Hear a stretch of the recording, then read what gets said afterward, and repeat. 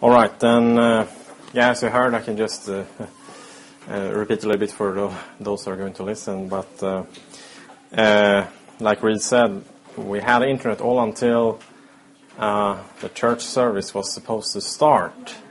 And then there was some server problems by the internet company that caused this. And I don't think it's a coincidence because the title of the sermon is Antichrist, Reformation Agenda.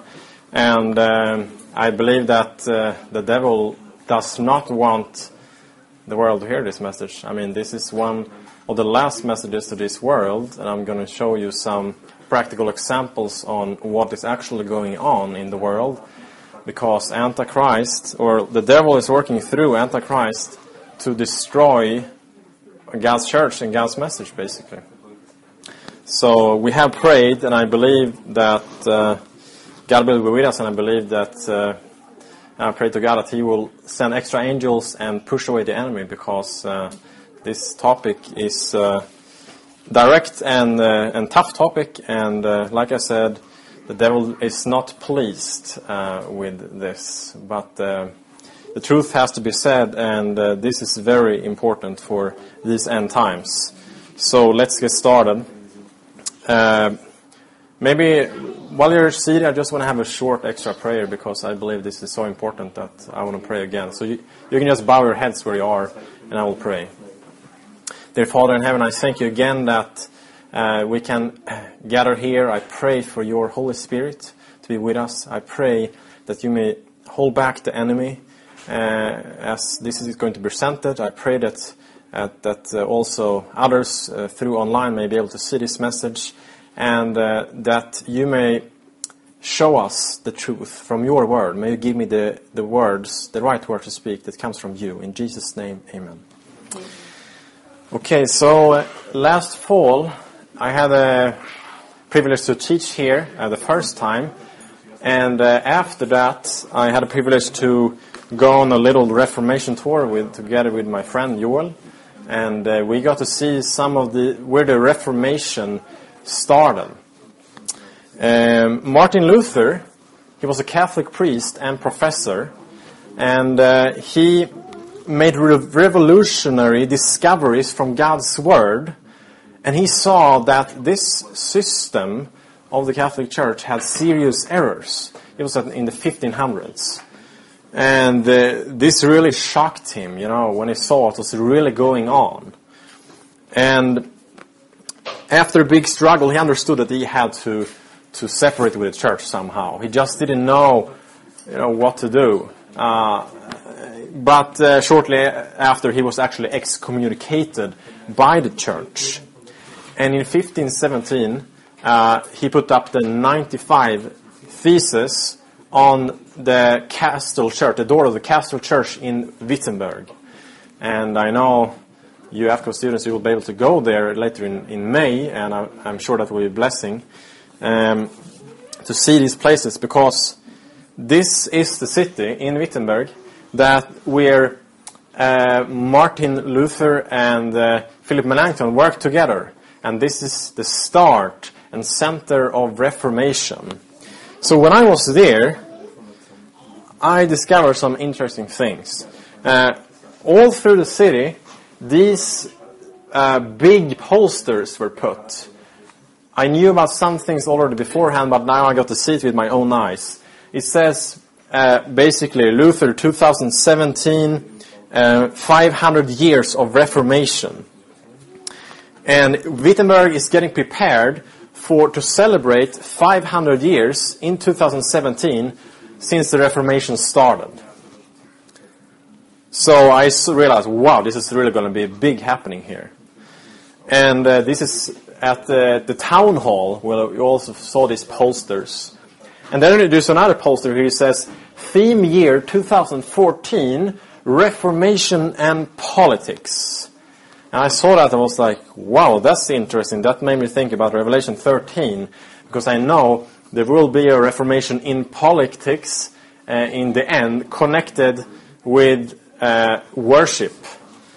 So I found that interesting. And something else that I found, here is still the town hall there in the background with these posters. And here, put a big globe in the color of red, the color of Reformation or Revolution. And it says here on the globe, Reformation 2017. So, does the Bible say anything about a Reformation? I already said that, Revelation 13, among other places. And we're going to take a brief look at this today and what is going on in the world. But before that, I would like to give you 7 biblical facts about Antichrist. There could be a lot to say, but these are maybe some of the more important and clear ones. How the Bible describes Antichrist, because I believe that the Bible can give us the answer who he is and what he is doing and how he will deceive the world. So, if you have your Bible, please come with me to Daniel chapter 7. Daniel chapter 7. We don't have time to go through this whole chapter, so I'm going to briefly give you a background. Because here, this is a prophecy. You see, there is, Daniel sees in a vision, some beasts coming up. Different beasts which represents kingdoms. Different world kingdoms, powerful kingdoms through history. And in verse 7, we're going to start from verse 7, and this is coming up a little bit closer to our history. It says in verse 7, and verse 8 I'll read also. After this I saw in the night visions, and behold, a fourth beast, dreadful and terrible, exceedingly strong. It had huge iron teeth. It was devouring, breaking in pieces, and trampling the residue with its feet. It was different from all the beasts that were before it, and it had 10 horns. In short, this is describing the Roman Empire that was indeed breaking in pieces and was really cruel to its enemies and even with their own soldiers. A very cruel kingdom. And then it says it had 10 horns, which is representing the 10 kingdoms that were arising through this kingdom that caused its fall in 476 AD. I could say a lot more about the Roman Empire, how it fits to this prophecy, but like I said, we don't have time. In verse 8 it says, I was considering the horns, and there was another horn, a little one, coming up among them, before whom 3 of the first horns were plucked out by the roots. And there in this horn were eyes like the eyes of a man, and a mouth speaking pompous words. Okay, so this is describing what would take place after these 10 kingdoms were established. Because this was turning into what we have today in Europe. But 3 of these 10 were supposed to be plucked up by the roots. They were going to disappear from history. And indeed, we have the Heruli, the Vandals, the Ostrogoths that were plucked up by the roots and giving space to a little horn, which also represents a kingdom. We find from Daniel 7, if you study more. And this little horn is the Antichrist. We will see and discover more what this is. And here are a few of the first points that how we can find out who Antichrist is. It says it arises between the 10 tribes of the Roman Empire, which we have seen here, this beast, after it was divided through the division there. And it was going to be a little horn, a small kingdom. And then 3 kingdoms will be plucked up by the roots, like I said, as this kingdom shall arise. And then it was going to be a blaspheming power that speaks great words against God, the Most High, that is God. And in Revelation 13, it talks more about this and calling it blasphemy, a blasphemous power. And if you study Revelation 13, you will discover many similarities with Daniel 7, this first beast of Revelation 13. And it will show you this talking about the same system. It's talking about Antichrist, the same characteristics. So what does blaspheme mean? We need to define this. A blaspheming power. The Bible comes with a definition of what blasphemy is. According to the Bible, blasphemy means to claim to be God. John 10:33, claim to be God. That's why Jesus was accused for blasphemy, because he did and claimed to have the same power as God. That's why they wanted to kill him. And then there's one more, and that is claim to be able to forgive sins, like Jesus also claimed to. In Mark 2:5-7, if you want to have the reference. Mark 2:5-7. So this is blasphemy. Okay?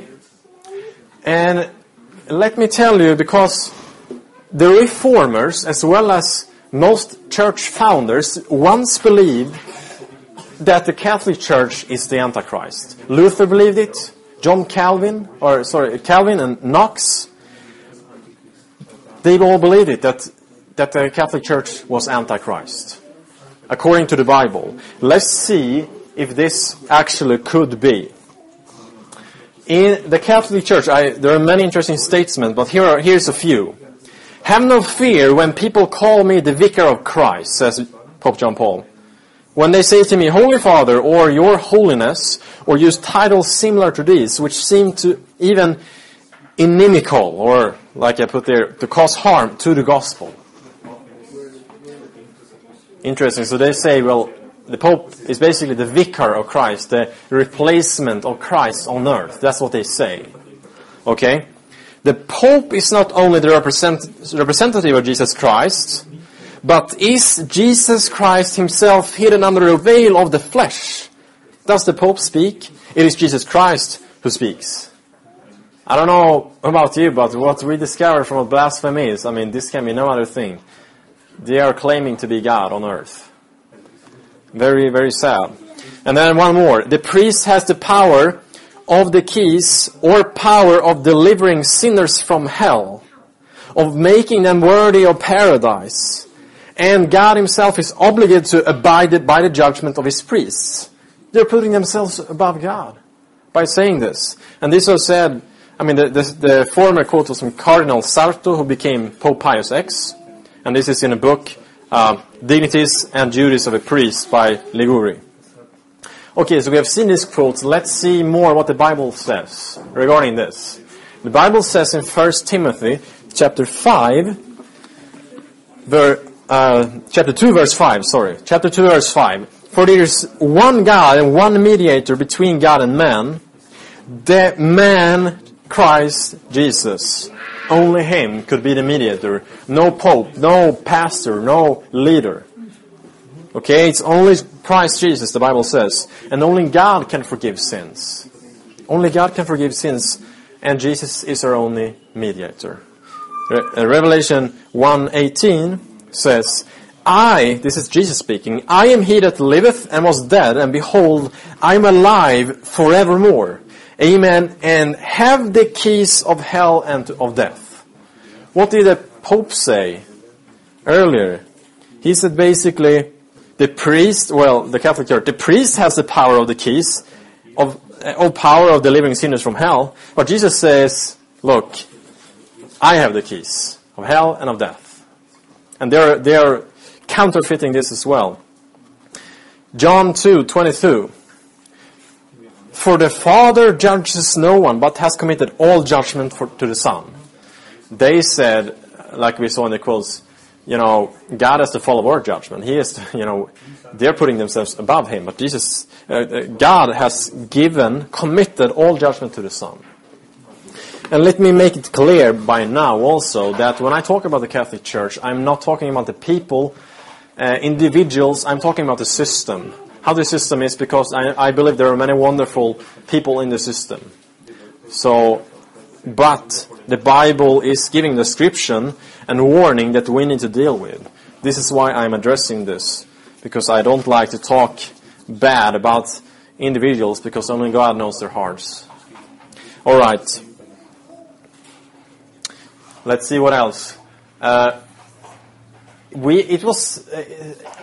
maybe read Daniel chapter 7 verse 25 before we start this. Daniel chapter 7 verse 25. It says, he, talking about this same power, the little horn, he shall speak pompous words against the Most High. We have seen that as blasphemy, right? Shall persecute the saints of the Most High, and shall intend to change times and law, and the saints shall be given into his hand for a time, times, and half a time. 3.5 years. The word time here can also mean year. 3.5 years. That's what it says. So, he was to think to change times and law. Antichrist was attempting to change times and laws. Has the Catholic Church done any changes? Well, the second commandment is removed in the Catholic Catechism. Talking about making images and falling down to them and serving them. Alright? And the fourth commandment is changed. What does the fourth commandment say? Remember the Sabbath day to keep it holy. You shall work 6 days, but the 7th day is holy. This is God's Sabbath. They have changed it to remember to keep holy the Lord's day.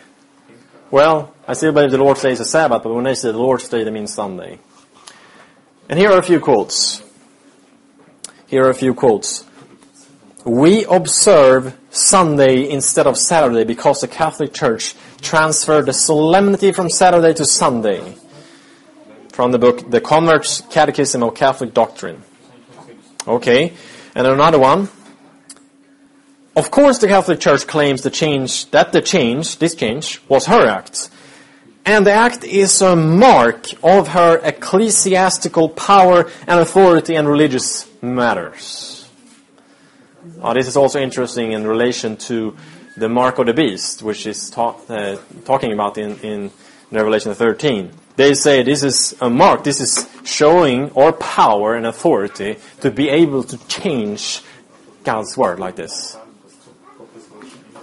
It's interesting when it says to think to change times and laws here. The word times, simnin, this word is in plural, and it's actually referring to repeated points of time.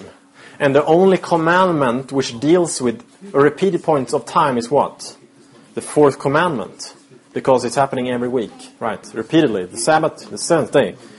So, this is what they have attempted to change. Or say that they have changed, but no one can change God's word. Whatever, how much you try it's still there and valid. And then we saw that so they have changed the commandments. Attempted to change them. Okay, so the Bible says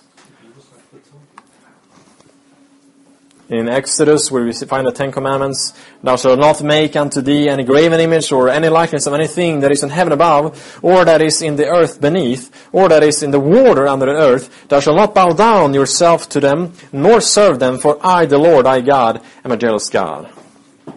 The second commandment. That obviously they had a problem with this because they have a lot of images in the churches, and some people are really bowing down to them and kissing the feet and worshipping them. Very sad. And then, of course, the fourth commandment, remember the Sabbath day to keep it holy. It's the 7th day. I just took the first part of it.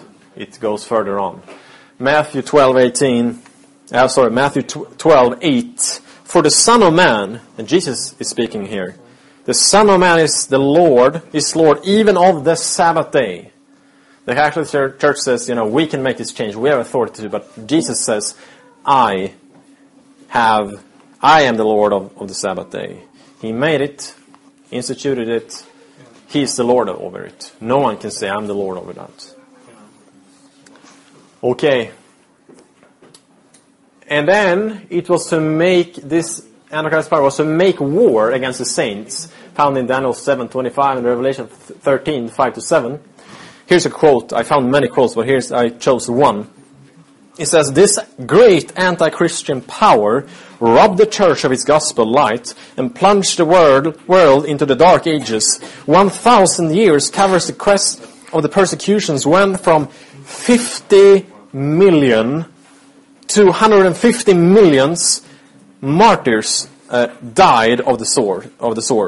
At the stake, in dungeons, and of starvation because of the confiscation of their earthly possessions. We don't know the exact number, but there are millions killed or died because of the persecution in the dark ages of the Catholic Church. Very sad. Because they did not want to obey them.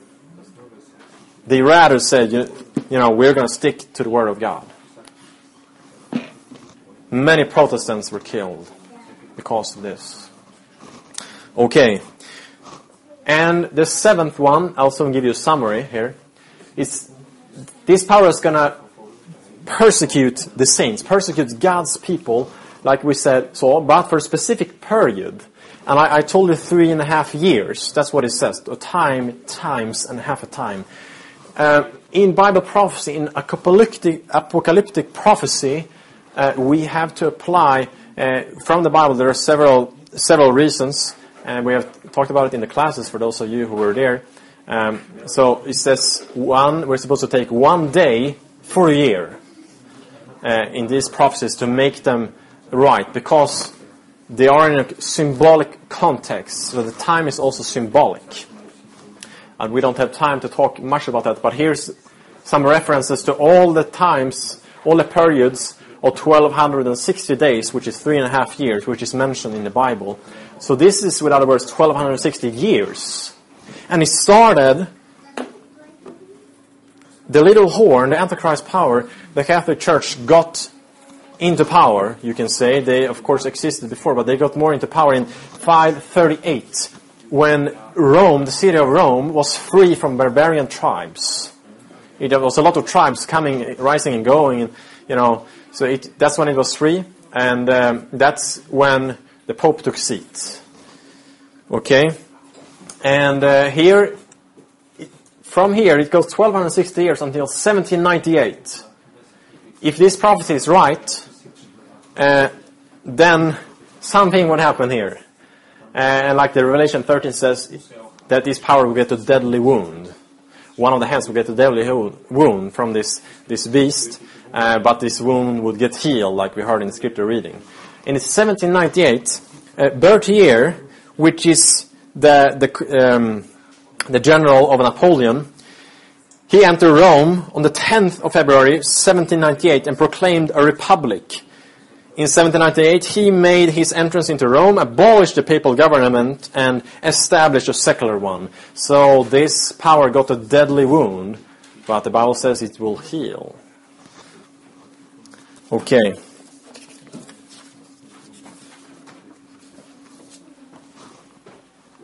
So here is a summary. This power is arises within the 10 tribes or 10 kingdoms of the Roman Empire that was divided. It is a small kingdom. 3 kingdoms will be plucked up by the roots as this small kingdom arises. A blaspheming power that will speak great words against God.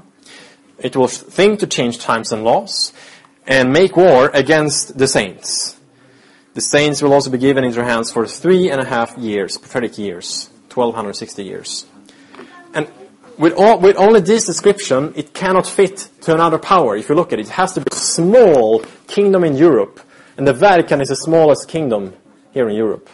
It's church and state combined. And it came out of the ruins of Rome, which Antichrist was opposed to. And it came as a result that it came to power because 3 of these tribes, of these kingdoms, were plucked up by the roots. They were fought, they were distinguished. So it cannot fit to another power, but there are also other reasons I could give you, but for the sake of time, this is what I give you now. Okay.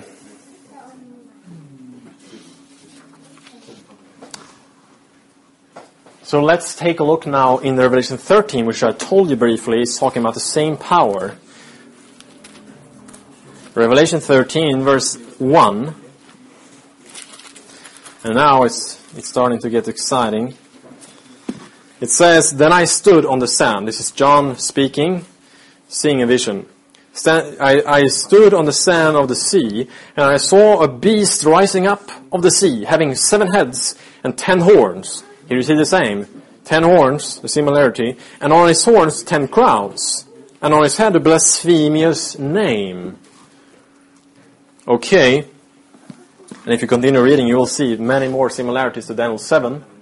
But then what happened in verse 3? Like we heard, it says, "And I saw one of his heads as if it had been mortally wounded, and his deadly wound was healed, and all the world marveled and followed the beast." Okay.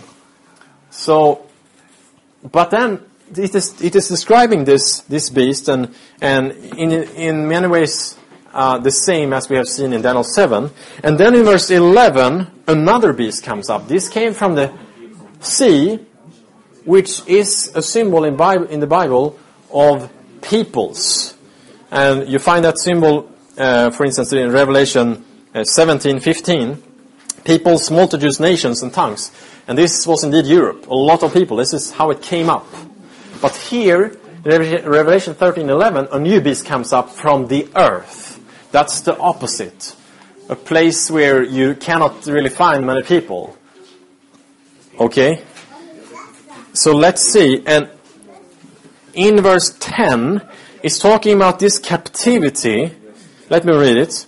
Of the first beast, the Antichrist. "He who leads into captivity shall go into captivity. He who kills with the sword must be killed with the sword. Here is the patience and the faith of the saints." This is what happened. He was killing people with the sword. He was taking people in captivity. Now it's his turn. And that happened in 1798, as we saw. And now in verse 11, during this time, it says, "I saw another beast coming up out of the earth. And he had 2 horns like a lamb and spoke like a dragon." And this is coming from, or a place or a country, or place of the world, an unpopulated area. Around this year, 1798. Okay, but so who could this be? Some interesting clues. It says here in Revelation, in the former chapter, in Revelation 12, verse 16, it says, "The earth," this is regarding the persecution that happened, "the earth helped the woman, and the earth opened her mouth and swallowed up the flood which the dragon, Satan, through the means of the Catholic Church, cast out of his mouth." And by the way, the word woman is a symbol in Bible prophecy for church. So God's church were persecuted, but the earth helped the woman. And you know what happened during these 1260 years, the Dark Ages? Many Protestants, they were fleeing to America. They got help from the earth. They got help there because there they could worship freely. That's what happened. And also, many found help during you had the Valencies found help in caves, literally in the earth. But I believe this earth, this must be a place on earth that was not very populated, and that's America. That's what happened. Many Protestants were fleeing there and got help where they could worship. So we see that the earth helped the church, and many thousands of Protestants, tens of thousands, hundreds of thousands, even fled to America. But I wish I would have time to maybe give you more clues, but this is believed by some to be America, and I believe so. I believe you can see that. And this power, it says in verse 15, this second beast, he had power to give life unto the image of the beast, that is the first beast, which is Antichrist, that the image of the beast should both speak and cause that as many as would not worship the image of the beast, or Antichrist, should be killed. So United States and the papacy will somehow cooperate in the future. This is when the wound will get healed. And the United States will help papacy to put death penalty to those who refuse to worship the papacy, or what the papacy will put up, called the image. And if you refuse, you will get killed. Just like in the Dark Ages. What happened before will happen again. Similar things. So, can we see any healing of the wound? This is what we will take a look at now. And Revelation 13 describes a reformation of politics, like I started off by sharing these posters that I saw for the theme year of last year, in Wittenberg for this Reformation. And let's see here. Here are a few interesting things, news mostly from last year. The Evangelical Church in Germany have invited Pope Francis to take part of the Reformation 500 years anniversary in 2017. I mean, first of all, how can that be? You invite the head of the Catholic Church, which was the result of the Reformation, that people went out and started the churches. You invite him to come and take part to celebrate with you. But that's what is happening. It was Nikolaus Schneider, the chairman of the Council of the Evangelical Church in Germany. And during this meeting, the Pope underlined how important it is for him that we as churches walk together on the path of testifying the faith in this world. That's what the Pope said. And also, Schneider, he said, the conversations with the Pope and the Vatican, it contributed to build trust between us. Trust. Why would the Pope visit Wittenberg, the start and the center of Reformation, in 2017 to commemorate the 500 years of Reformation? Well, I don't know for certain that he will be there because he has not yet made it public, his answer. But I believe we have good reasons to believe so, and I will share some other interesting quotes here. Here is the Catholic Ecumenical Officer, Bishop Gerhard Feige. He because what happened before I read this quote, during the 1540s, a counter-reformation started in the Catholic Church as a result of the Reformation.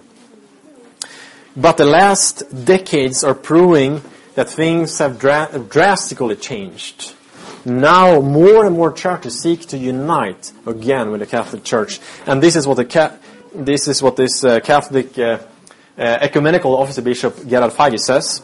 One would almost say that the Catholic Church has set out from that path of the Counter-Reformation onto that of the Co-Reformation. Well, that's basically what we see in the world. I mean, more and more. And also, he says, he's referring back to reconciliation process that started years ago between Christian Protestants and Catholics. And he sees evidence for this to develop during the coming years.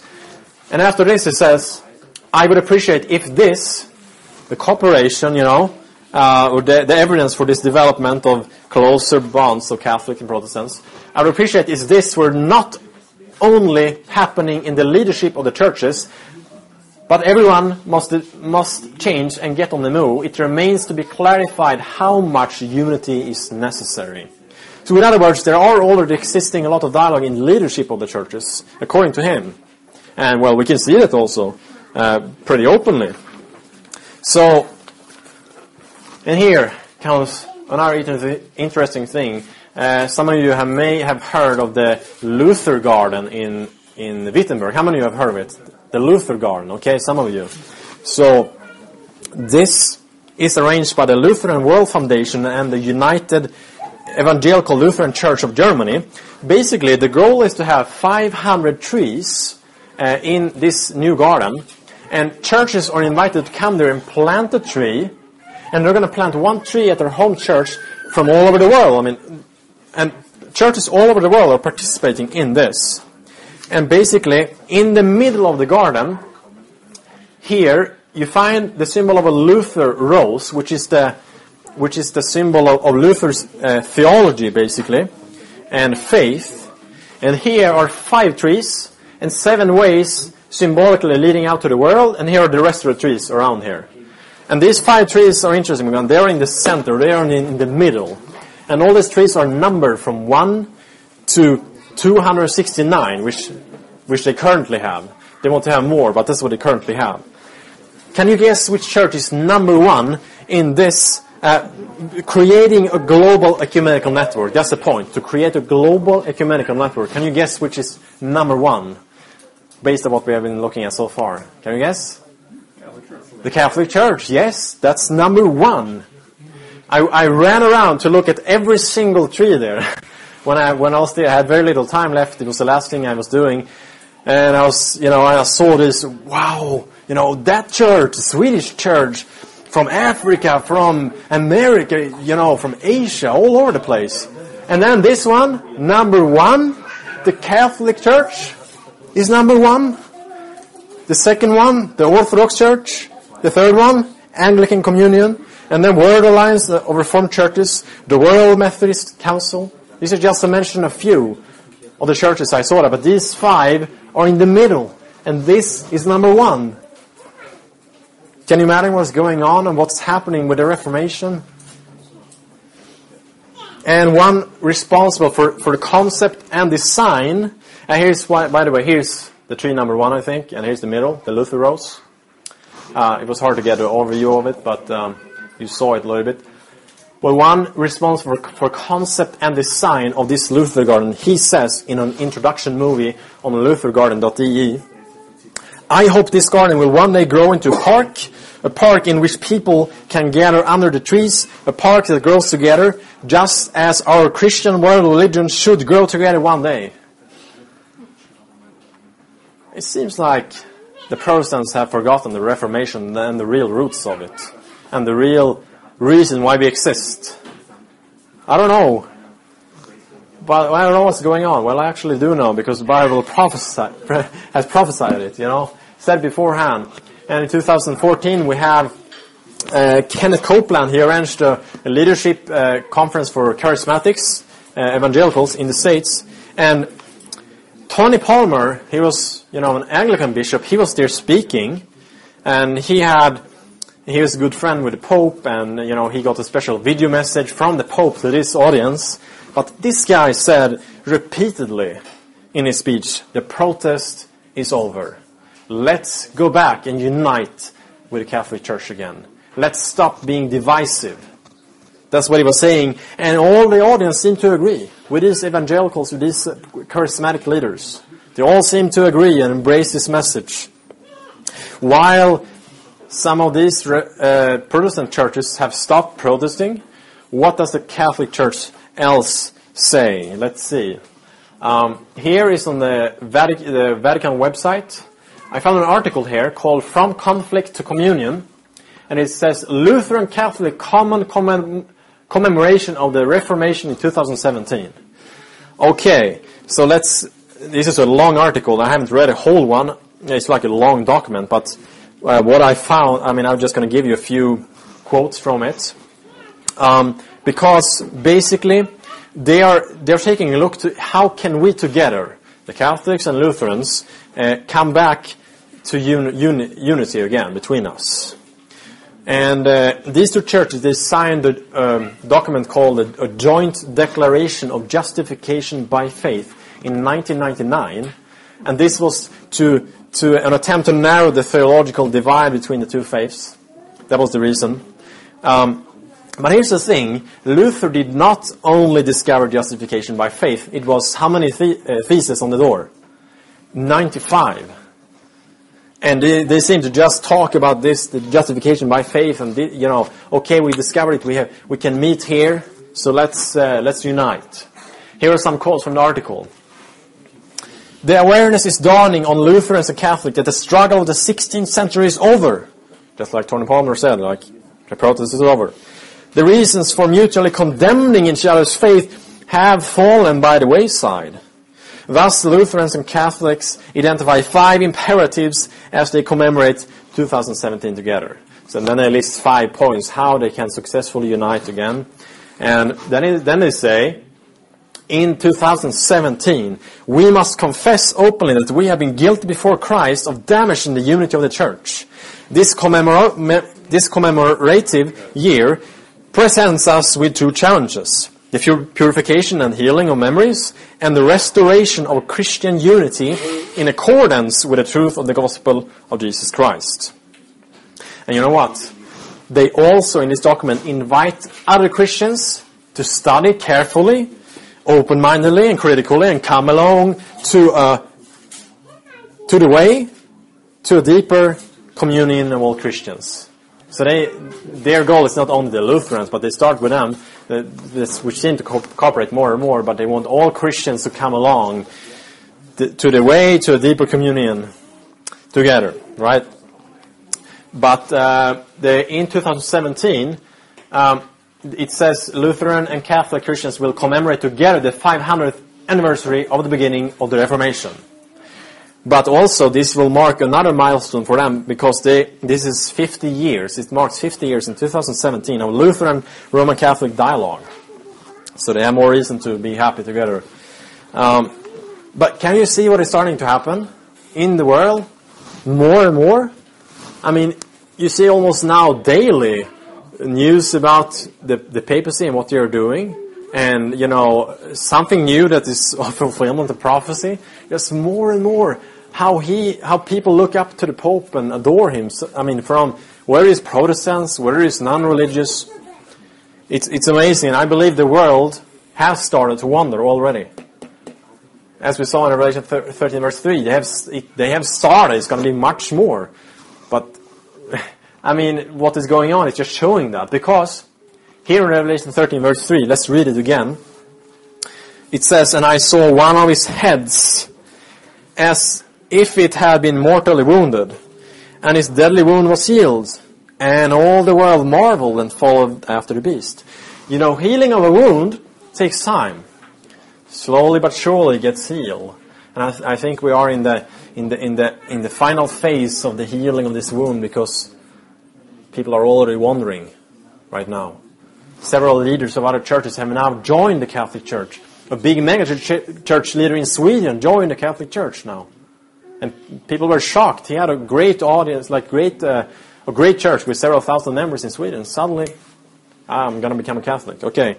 And others too were really looking positively to Catholics. All right. But we have to remember, because if you ask Christians today who Antichrist is, most people don't really know, or maybe have some ideas, but it's not a clear idea who it is. But now is the time to find out. And I hope that you will see it from my presentation, not only what I say, but from the Bible and what is happening in the world today. And like I said, there are sincere believers in this system, in this false system. They live up to the light they have. And, so we are not talking about the people, we're talking about the system. But someone has to tell them the truth. So who will go? This is my question today. Here are some headlines from the news.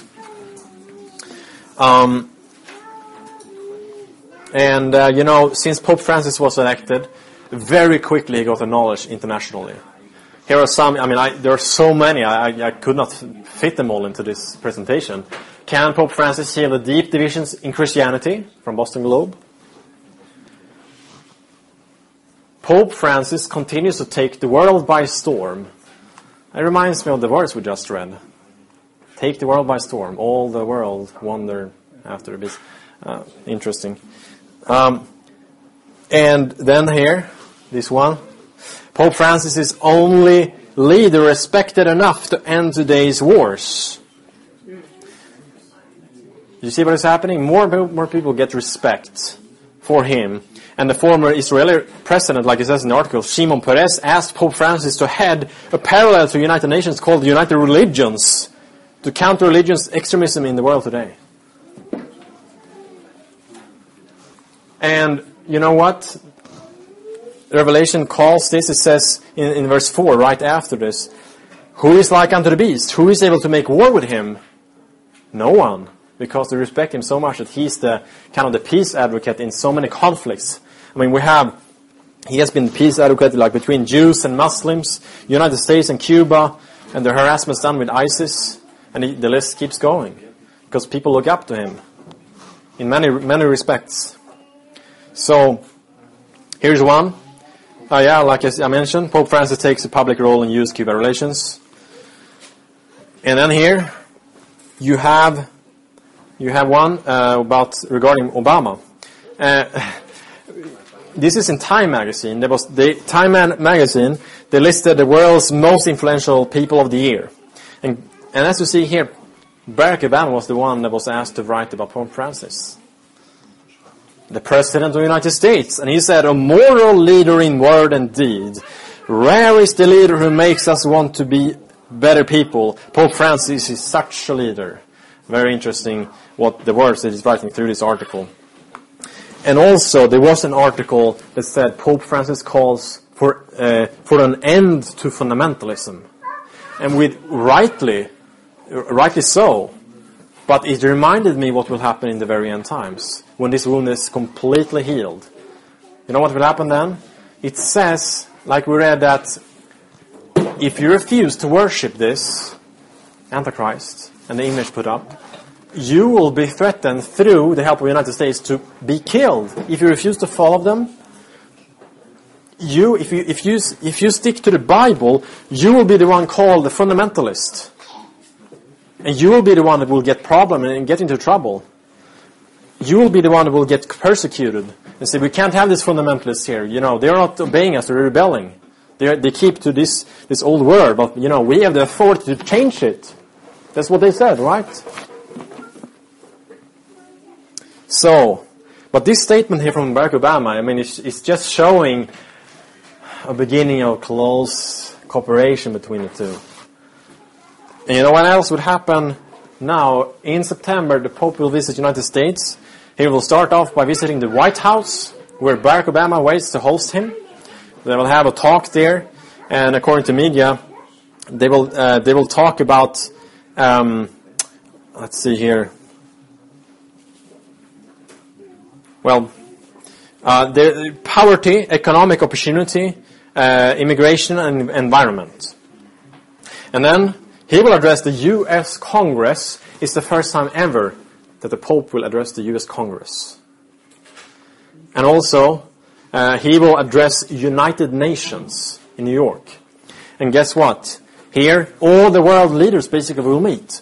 So he will speak to the whole world, basically, the heads of all the countries in the world. Almost. I mean, that's the things that is going on now is really a fulfillment, I believe, in what the Bible says. And then he will participate in the World Meeting of Families in Philadelphia, which also will be interesting. And there are other things too, but this one in Philadelphia, the meetings for families, last year, or I think it was 2013, he said during these meetings that, or working on Sunday, or it was a general statement rather, working on Sunday has a negative effect on families. So I wonder what they will say now at this conference. It will be exciting to see. But, you know, they had a survey in America recently, this month, and it's showing that the Pope is getting more and more popular. 60% of Protestants have a favorable impressions of the Pope. Nearly 70% of non-religious have a favorable impression of the Pope. Very interesting. It was only made, I think, by a few thousand, so it's not like a large scale, but it's still showing us something, and it's in line what we see in the world today. And he has been meeting with so many different leaders, Pope Francis, evangelicals, Lutherans, Mormons, Jews, Orthodox, Muslim, etc. So, basically, the book of Revelation is presenting two groups. Two groups, Revelation 13, that will be in the end.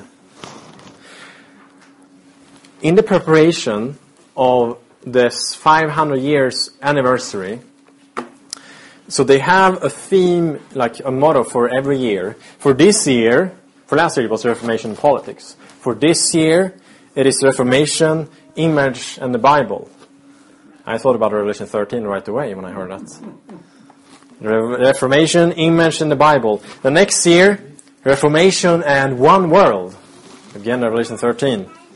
So, I don't know what will happen in 2017, but it will be very interesting to see. You know, now is the time to choose which group you will be in, because you have to make a choice. If you don't make a choice, you will fall into one of these groups anyhow, and it will most likely not be, well, if you don't make a choice, you will be in the group that actually will give worship to the beasts. So we have to make an intellectual choice and choose God's group, because one group will be faithful to the beast, to this false system of worship, and you will follow what this is saying. Almost the whole world will gather here. We saw all the world follow.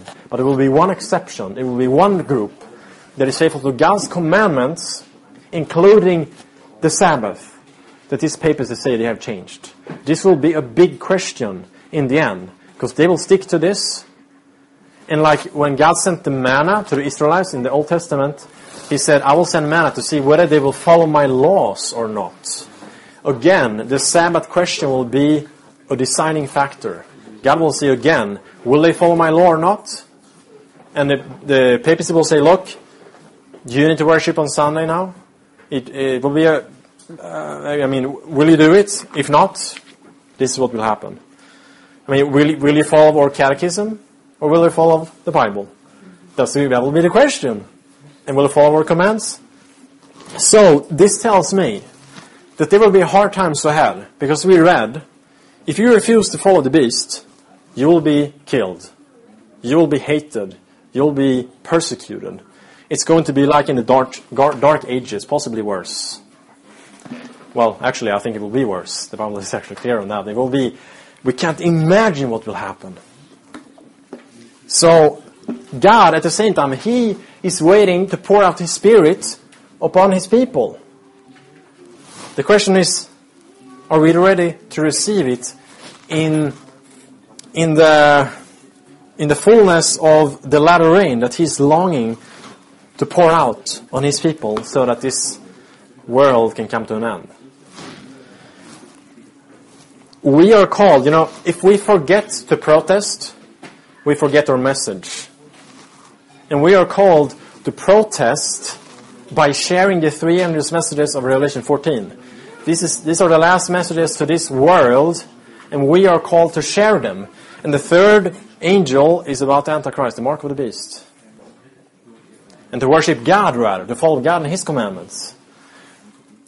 Because Revelation 14:12 says, Revelation 14:12, here is the patience of the saints. Here are those who keep the commandments of God and the faith of Jesus. This is God's group. Will you be part of that group? If you want to be part of that group, you need to stand up and protest by sharing the truth of the 3 angels that comes with a message before this verse, you see. This is the last part of it. And of course, we have to do this by lifting up Christ and the truth. There's no other way. God will have His people in false systems of worship until someone calls them out and shows them the truth from here. The word for church in the New Testament, ecclesia, in Greek, that means called out. The called out ones. Who will call them out? And what are you going to be called into? The Bible says God's remnant. In God's remnant, chapter 12, verse 17, is those who keep God's commandments and have the testimony of Jesus. So we have to do this. God has chosen us, His church, to call them out.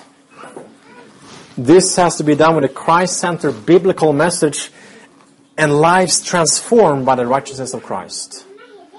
We need to experience a relationship with Christ. We need to experience that He is living in us. And that only by Christ and His grace we are able to keep His commandments and we're able to share His message.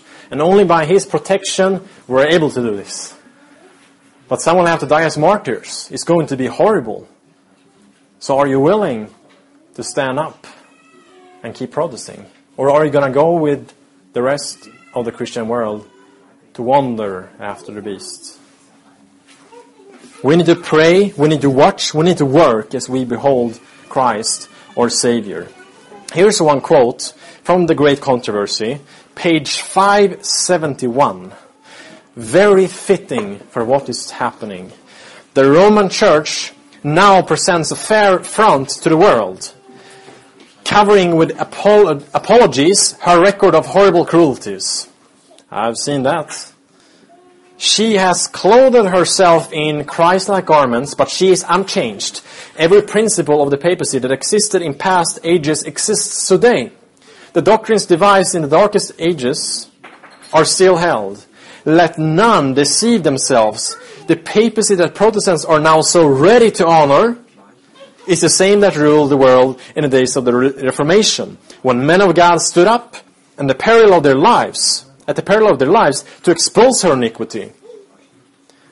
And that's the challenge to us. Are we willing to expose her iniquity today by lifting up the truth?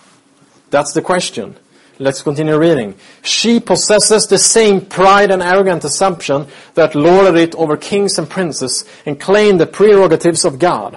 Her spirit is no less cruel and despotic now than when she crushed out human liberty and slew the saints of the Most High. So what about you? Are you ready to wake up from the Laodicean sleep that the church is in a condition in right now, and see the reality and take responsibility to deliver this message? The message of the everlasting gospel, a Christ-centered message, lifting up Him in truth, the Bible. In Armenia, in the year 320, there was a company of 40 Roman soldiers there. Very, very good guys, very brave ones, very good soldiers. They were called the Thundering Legion. You know, these were the governor. He discovered that they were Christians. He was very angry and threatened to have them killed. But he also wanted to keep them because they were so brave, they were so good. So he said, you know, you will get money and honors if you just would consent to worship the gods of the emperor. If you just do that, you get money and honor. But they responded. One responded, you offer us money that remains behind and glory that fades away. And they said, we would rather die than renounce our faith. And he got so angry when he heard this, as you can imagine. He ordered them to die a painful and slow death. It was winter during this time. He took a big basin of water, put it on the ice. Cold water. Or that was warm water. And then he put them out on the ice. He took off their clothes. They were there naked on the ice. And this basin with warm water, he said, okay, look, if you change your mind, if you're ready to give up your faith, we will take you to this warm bath here, and you will be saved. Okay. So 40 of them went there. They tried to encourage one another. You know, one night with suffering and then an eternity in front of us together with God. Okay, so they prayed that the number would remain 40. And then, you know, there was a song about this. It goes like this: 40 soldiers for Jesus, 40 brave soldiers for Christ. And they endured this, you know, torture for many hours. But then finally, one person, it became too much. And he said to the Roman soldier, can you please carry me to the basin? You know, I'm giving up. I can't take this. And they got a little bit discouraged. And they kept singing with less excitement. 39 soldiers for Jesus. 39 soldiers for Christ. Then suddenly one of these pagan guards, he took off his clothes and ran to them and shouted out, 40 soldiers for Jesus. 40 brave soldiers for Christ. This can come to be a scenario for you if you want to be on God's side. These soldiers died during the night, obviously. Cold in winter. But, you know, if we remain faithful until the end, no matter what happened to us, it doesn't matter if we die, we will be able to be together with Jesus. Antichrist has replaced Jesus and his teachings with pagan rituals. They have casted down the truth, God's word, and Jesus. They have casted down the sanctuary, the message that we find there, the things that are taking place there that Christ right now is ministering in the heavenly sanctuary. This is all cast down by them and trampled upon. And they have their catechism, their teachings about the Bible. Jesus' sacrifice on the cross and His atonement for us in the heavenly sanctuary is our only hope. So I'm wondering now, as we close, who would want to be faithful to God? In these times, there are hard times ahead. And I want to make an appeal to you. I want to ask how many of you would like to be part of this group, God's group that keeps His commandments, that stand up for the message, that protest by sharing the truth. How many of you would like to be a part of this army? This will be the smaller army. The greater army will be against us. But we are an army for Christ, and with His help, we will be able to deliver God's last message. So I would like to ask if you are ready to wake up and to speak up in love this message, so that people that are in these false systems of worship will see the truth, and they will say, why haven't you not told me this before? Why has no one told me? Thank you. And they will come and join God's remnant.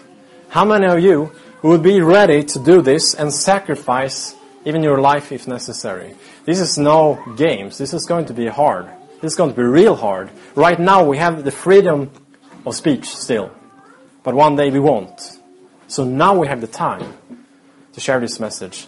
So I would like to ask, this is a small room, but I would like to ask you, as if you want to show to God and say, God, look, I am ready.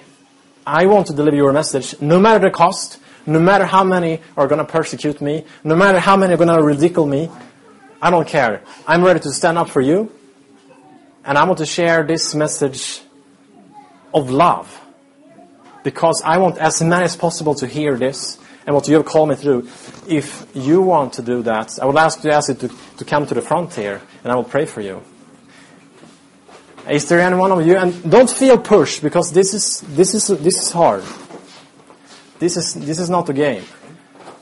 And it maybe some of you don't have the same knowledge as someone else and are not ready to make such a decision. I don't know your hearts, but if you feel that you are called to take this message to the world, please come and stand here, and I will have a prayer for you. So again, don't feel pushed. But if you want to join God's army on God's side, please come. Amen. I'm happy to see so many brave soldiers here, even young ones. Okay, let's have a prayer together. Father in heaven, I thank you for your word of truth. I thank you that, like you have said, I don't change. Lord, the Bible says you do not change. You change not. So we can trust you and your word that this is truth. And we see from your word that it's showing the last deceptions of this history, and it's painful for us to read it. It's painful for us to see what has happened in the past, and it's not nice to share such a strong message, seeing that so many people are still don't have the truth. And Lord, you see there's an army here. There's an army in this room that can even become greater. That says, I want to stand up for the truth. I want to keep protesting even though people around me are giving in and uniting in a false unity, not in a non-biblical unity. Father, because we know that you're not against unity, but it has to be based upon the Word of God and the doctrines that we find there. And a true unity in Christ. And we pray for such a unity among God's people and in God's remnant church, that you will prepare each one. I pray especially for the people here in this room, that you may prepare each one, each heart, and the people that are following us through internet. Lord, I pray that you may please help us. We need you. We cannot make this without you. Give us a stronger faith and a stronger courage, and help us to speak this last message in love, and where Christ is in the center.